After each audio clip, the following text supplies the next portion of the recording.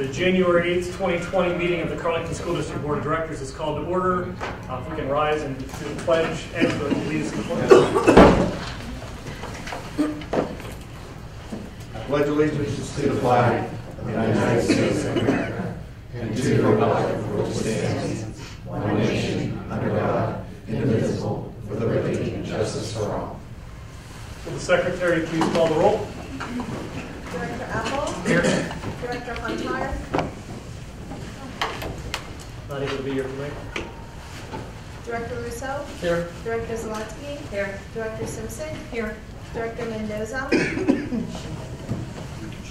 Director Frank? Here. Director Schreiber? Here. There's a portion of our meeting at the very beginning where we invite the public to comment on anything that's on our agenda for tonight. I do see that there's somebody that signed up for a non-agenda item. Is Rebecca here?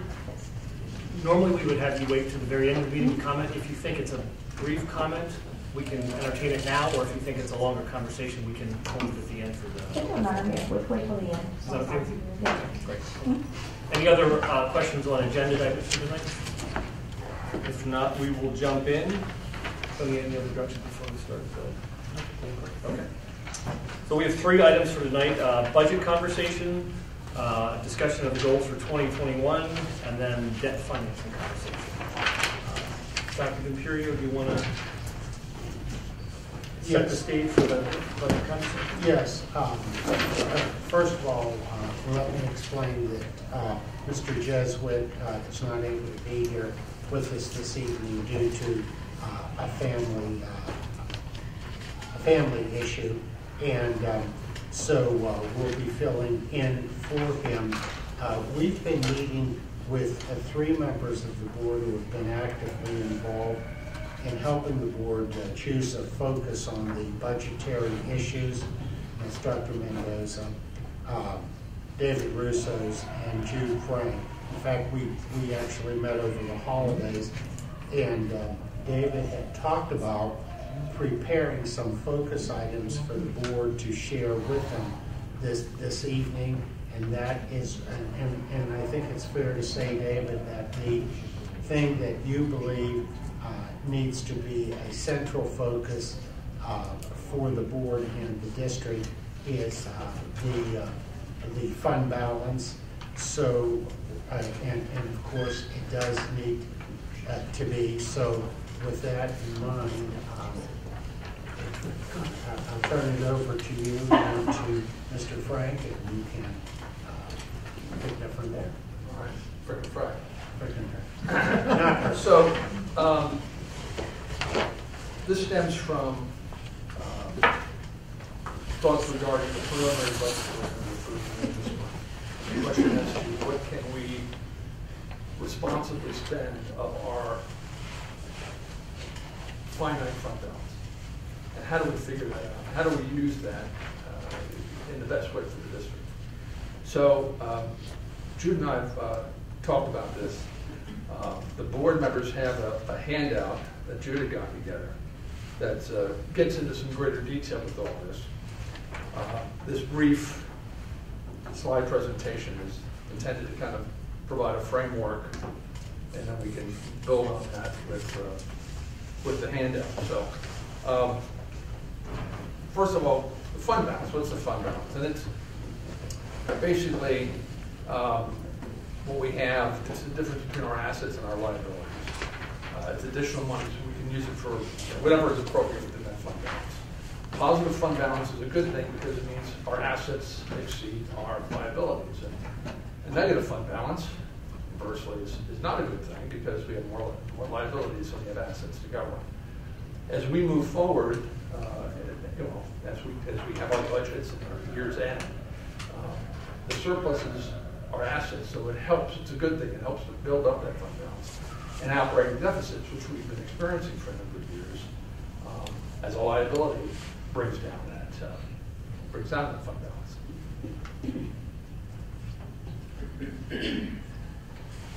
So, how can we use the fund balance? Well, historically, I think most commonly, the fund balance is used as being a savings account, a reserve of funds. You know, you put your budget together, and a budget is a best guess, a best estimate, and if you're off, you need to have some money put aside to cover just in case you had some kind of extraordinary catastrophic event, or just calculations are such that you needed some additional funds. Maybe you needed to hire an extra teacher or two. So it provides for coverage for that uncertainty, but also it holds funds for future use, for future things you know you're going to do. In this district, we had a fund balance up to $14–15 million, and we knew we were going to be doing some capital projects. So the money was held there, and we got to the point where we spent $10 million or so in capital projects and didn't have to borrow anything because we had built up our fund balance sufficiently to cover all that. In the district now, the condition of the district, mentioned before, historically we've been running a deficit, which means that our current revenues for that year have been exceeding the expenditures. And that shortfall, we've had to rely on the fund balance each year to cover that up, which just continues to deplete. If that continues, we'll have a zero fund balance. So the hurdles that we're facing with the increasing liability, this deficit being an increasing liability, well, is the deficit itself, but then with this year, the years that we're facing, and most immediately, we've got a significant number of our teachers hitting the jump step, and that's a $40,000 per year increase. And we've got, I think, 25 to 30 teachers hitting that in the next 3 or 4 years. So that's a huge amount of money we've got to provide for them. And then also our facilities. We need to make an investment in our facilities. Dennis met with us over the holidays and provided a list, and the directors that's been given that list is one of the attachments of various projects that we're looking at doing. We have been in a situation where we've had to put off doing a lot of these because of our financial situation, but we're at the point now where it's going to be difficult to continue to do that. And what Dennis had done with us in going over his list was try to identify those items which we need to do within the next 5 years. We're looking at a 5-year period. And that's part of the ongoing analysis that we're continuing to do. But being able to provide for those 5 years of facility investment is something we're going to need this fund balance to do as well. So, our goals. Our goals need to be in line with the fact that we're trying to provide the best educational experience for our students. We have limited resources, and we have necessary expenditures. We need to transition away from relying on the fund balance every year, because that's just not sustainable. We needed to maintain an appropriate amount to cover those unforeseen items, to cover the risk that we're going to have in any given year. And we're also going to need, as we talked about, to cover those known expenditures in the short term. Namely the facilities. Long-term financial stability is something we've got to pull out of this as well after, for the course of the next 5 years. And to get there, we're looking at planning foreseeable spending, and then also have a reserve for unforeseen expenditures. And this is a risk analysis that Jude is taking the lead on. Under substantial effort, and is able to bring a lot of resources toward doing that, which we appreciate. That'll give us a very, very good sense as to really what we're going to need to decide. Districts often will just take a percentage of expenditures, 4%, 8%, and say that's what we need to have in our fund balance. And as a back of the envelope, kind of rough way, just to make sure you have some money aside, that works to some degree. But given the situation that we're in, we're really trying to identify the absolute amount. So it's not going to be too much, but not be too little as well. And finally, we have to consider additional sources of funding. And that's certainly for some of these capital projects, it may be debt. We may need to look at other options such as a referendum to adjust property taxes. So managing the fund balance to get to these goals First, we consider the current reserve that we need. And this is held to cover those unbudgeted expenditures that we don't know of, but we know will arise. That's the risk analysis that Jude is working on. It's also identifying and scheduling the various capital projects. Those that we can put off for some time, we'll do that, responsibly put off. But there's over $600,000 worth of capital projects that we've identified, Dennis has identified for us. And even there's certain costs that need to be invested to help us get through these next 5 years. And then there are cash flow considerations. What do I mean by that? Well, at the very beginning of any school year, in September, right, our monies haven't really started coming in yet, revenue, and we still got expenses. So I don't think that'll be a major issue for us, but whenever we decide on what our fund balance is going to be, at a minimum, we need to be able to look at what our spending is in the early part of the year and make sure that we have enough cash there to cover that. Come October, we've got 80% of our revenue in, just because that's what everybody's paying the property taxes, and we're getting some basic education funding money as well. So with all this, it's just going to come down to current reserve, and we take the remaining amount of the fund balance, and that's used to help us get through these next 5 years, to soften the transition into balance meaning current revenues covering current expenditures. As an example, very simple example, the fund balance at the end of the last school year, June 2019, was just over $3 million. The budgeted deficit, 561, represents a 711 budgeted amount, but then with some changes that Chris and Joe Ray worked on the bus contract, realizing conservatively some savings in the area of $150,000. So that 561 represents the 711 less the 150,000. So that means what we're projecting right now, it's a fund balance at the end of this year, June of 2020, of $2,533,250. We look now at 2021, and if our analysis says what we need as a reserve is $1 million, that's what that would represent. That's just, for example, that's just hypothetical, so let's not lash too much onto that. But that's just over 3% of our expenditures, which is not a particularly high number. It's likely to be something I would think in that range. Facility investment over the next 5 years, $650,000. So take those amounts off the $2.5 million, which means we have just under $900,000 to use as a funding source over the next few years to help cover our shortfall. Clearly, we need to get to a point where it's balanced because this money's not going to last forever.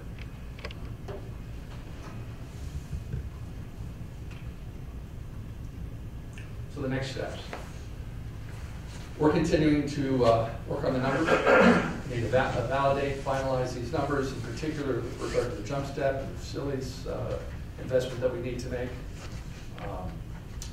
Also, looking at the risk, doing the risk analysis, again, that Jude's leading the way on, to come up with a sufficient amount of funds to provide as a current reserve for the current year expenditures. And then revenue sources, consider all revenue sources. Currently what we have, do we need to address some other opportunities through a referendum, for example? We should look at debt, possibly. There's two sides to debt. Granted, it brings some money in the short term to help cover some things, but then of course we have an additional expense in terms of interest and principal payments. And debt would be for capital, it wouldn't be for operating. We're statutorily prohibited from borrowing money to cover our regular operating expenses. So this would only be for stuff like, we're going to need a new roof on this building. Dennis, we can probably get through 5 years with some work, but soon after that we'll probably have to get a new roof. Yep. So that's what we have to look at there. And fund balance, we've been using that as a resource. We're not going to be able to do that forever. If there are any other revenue resources, we need to contemplate that. So there's some decisions we need to make here. And once those decisions are made, this begins to implement. Again, for me, this is all about when the vote takes place on that preliminary budget at the end of this month, the amount of fund balance that we use, is that something personally, I'm going to be comfortable with. And this analysis, purpose of it is for me and Jude and providing it to the rest of you guys to be able to say, yes, we can use this amount, and we're not blowing everything in this year and leaving insufficient amounts to get us through transition through the next 5 years. Jude, what else would you like to add? Nothing. I mean, I just think of giving, setting that fund balance amount that we're gonna hold as kind of a constraint. So we're providing the administration a constraint with like boundaries within which they can operate and figure out how to balance the budget there. Yeah, this in no way is about telling you whether or not how many crayons we should be buying in the second grade, or whether we should be doing this or that or whatever. The budget's developed by the competent professionals that we have in this district, the superintendent, our business manager. This is just for us as those responsible for the assets of the district, this board, to say this is how we are comfortable with those limited assets being used. Any questions at this point? So the thinking is, Jude, I think what we're looking at doing is coming back, if not at the next meeting, sometime ideally prior to the voting meeting at the end of the month, with the analysis we're making a recommendation that this is what the fund balance should be.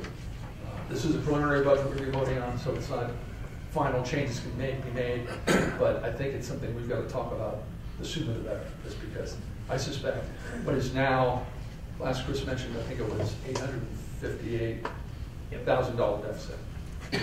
So that I think we could, since that's pretty much the entire amount we may have available to help transition us, clearly we're going to have to get that down. And we'll do put it up to the leaders of the district to find out ways to do that. Good. All right. Thank you. Any board members have comments or questions or follow-up thoughts? Well, I'm wondering if you could explain a little bit more about the zero-based budget targeting of P50. Yeah, so that's what we're talking about. Joe, this is number 5 on the handout. Is that That's right. Okay. So that really plays into where we're determining that. On here it says the reserve for operations, the $1 million. That's kind of made as a rough guess. But what we'll do is you can come up with. We can look at, you can look at all your different liabilities and say you're going to plan to reserve enough money to cover all of them 100%. But then what's the probability of each one of those liabilities actually occurring? Well, one of them may be 10%. Are you really going to save $10 million or $1 million for something that has a 1% or 10% probability of actually occurring?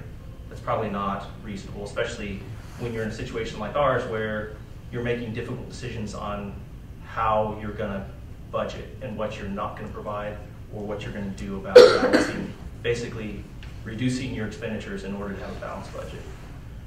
So the P50, another way you could do it is also just to say, well, just do a weighted average and say, well, I think the probability of each of these is this.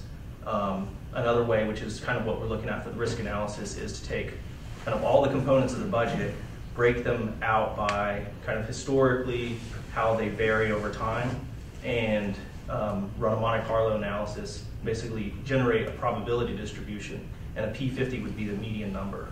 And so it's a way of ensuring P50 would mean it's 50% probability that you'll come in over and 50% probability that you'll come in under that number. And so it's a pretty good kind of middle number where you're confident that you're not over budgeting or under budgeting. Okay, so these 3 different columns are 3 different ways. Different ways of doing it, kind of simplified, yes.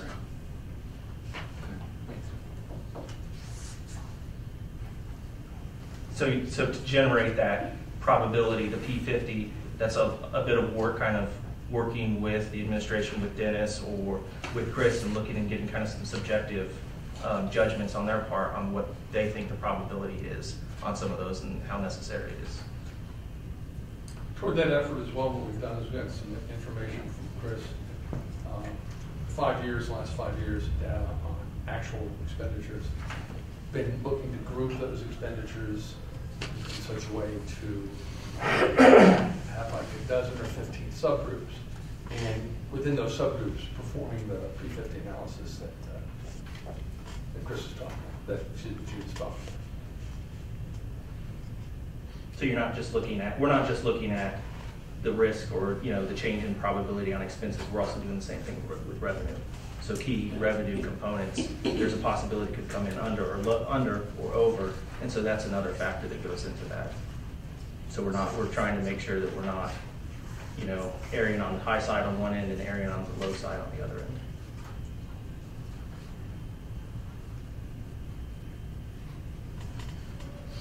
So this document, these 9 items plus the appendixes, this is something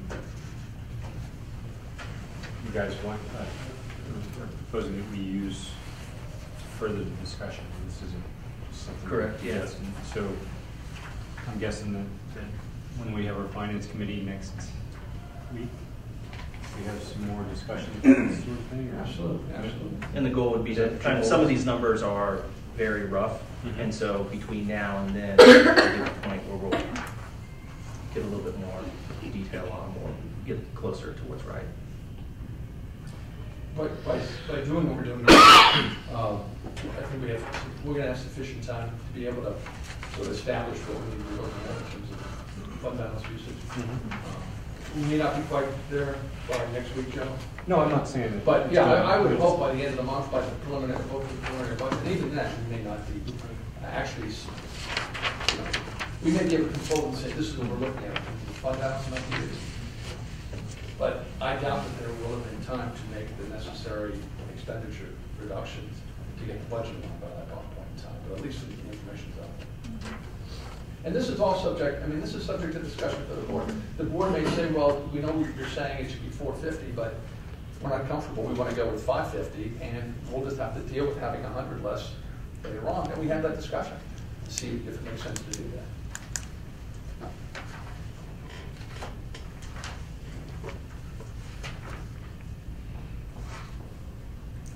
Nothing else?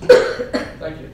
Thank you for taking the time to putting the time into this. I really appreciate it. Yeah, thanks. It's very helpful. And certainly, after reviewing this, for June, if you have any questions, just reach out and have discussion. I think one thing we can talk about next week is how we overlay the uncertainty that we've seen the last couple of years in budget versus actuals.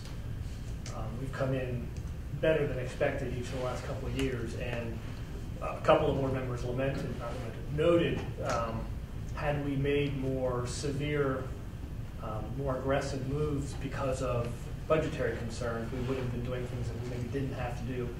Big picture, we still have monetary issues we need to solve, so that's not changing. But short term, I think we've been trying to be very careful balancing our acknowledgement of our long-term financial condition and then short-term moves that we want to not be too aggressive if we can help it. So maybe by next week you can kind of think about how we overlay that realization with some excellent financial and I think that's the long-term analysis. Yeah, I think that's what we're trying to achieve with this, by making sure that the analysis we go into is it's pretty rigorous and have control over it. I think that'll probably solve part of it. The other part of it, at least for me, I don't understand, I'm not sure even we understand it, is because we just dramatically changed our budgeting process internally.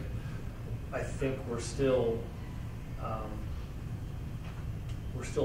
coming to grips with how that process works and the output that it gives us, how it tracks to actual expenditures.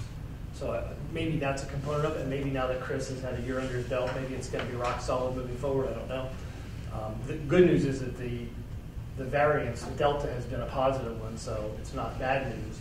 But again, we don't want to make drastic financial moves if we don't need to. Well, those statements with caution, because one, those revenue that we got unexpected, a lot of those were one-time incoming that were found, and they're not every year we're going to have this continued revenue. Just like the jump step is going to be a continued cost every year accumulating. And the other thing is, I think Chris has gotten pretty close to like live budgeting, so he is, I think he's pretty solid, so it's a lot more easier to predict. Awesome. But just like some of these changes with that incoming revenue, like those were just things like with the interim business manager before and with him uncovering stuff and those changes. But I don't feel comfortable depending on that we're going to have this consistent doing better than previous year. So like I feel more confident looking at the historical pattern of, yeah, we are running an operation deficit and we have to change our permanent spending habits, because like just this, like with the oncoming jump step, I don't think we're going to be able to afford it. So that's what I was thinking. And I'll echo their comments. The work to put this together was great. And thank you, everybody. And it's a good goal that we have to have. So thank you. Thanks for the opportunity. I want to echo the same thing, David. Chris and I have had several meetings following our discussion, particularly on approaching the budget. We've always done some probability analysis. We've always factored that in. But I think both of you have helped us put that in a new light in terms of when we need to do more of it and how we need to do it. So that's been extremely. But I think that's we've got largely Drew to thank for that. Yes, He's bringing that was very capability and expertise to be able to do this kind of analysis. So. That's a typical risk analysis of the Monte Carlo. I've seen a lot of research and stuff, so that's pretty good that you're implementing it. I didn't think I would see it here, but that's awesome. Any other questions on that topic? If not, we can move on to the next one. Subject 2.2, goals for the 2021 school year. Gino, do you want to, I can make general comments to start off that discussion? Yes. We are in the midst of our new 5-year strategic planning process. Ed in Nantich is heading up that project in many, many ways. Of course, our first thoughts go to student achievement, meeting and serving student needs, and it's all about curriculum, instruction, and assessment. And of course, I think the piece that we layer on here is to do it in a physically sound way. And it's been a challenge, but we've been doing a lot of good things. I think our staff and our principals have been working hard to bring in new monies that help that process. But since Dr. Crowder will be coming on soon, the state has asked us to delay that process until he's on board full time, and then we'll be very earnestly getting into and setting the goals that we have. And I think our test scores, by and large, have been steady or improving. When the statewide had what I'd call a decline in middle school math, we did experience that as well. And it's still not a good thing, but we were not standing alone in having to deal with that issue, and we are dealing with it. So other than that, I think we're doing well, and our academic standing in the region, academic standing as a school district, has been steadily growing. So with that, I think that's kind of where we are. And they'd asked that we meet over the holiday, and we did. Chris came in and was working on that. And one of the things that they had asked to do was to supply a list in priority order of what the capital projects are and when they are likely to need addressed. Dennis, I hate to do this, but Dennis did a pretty magnificent job.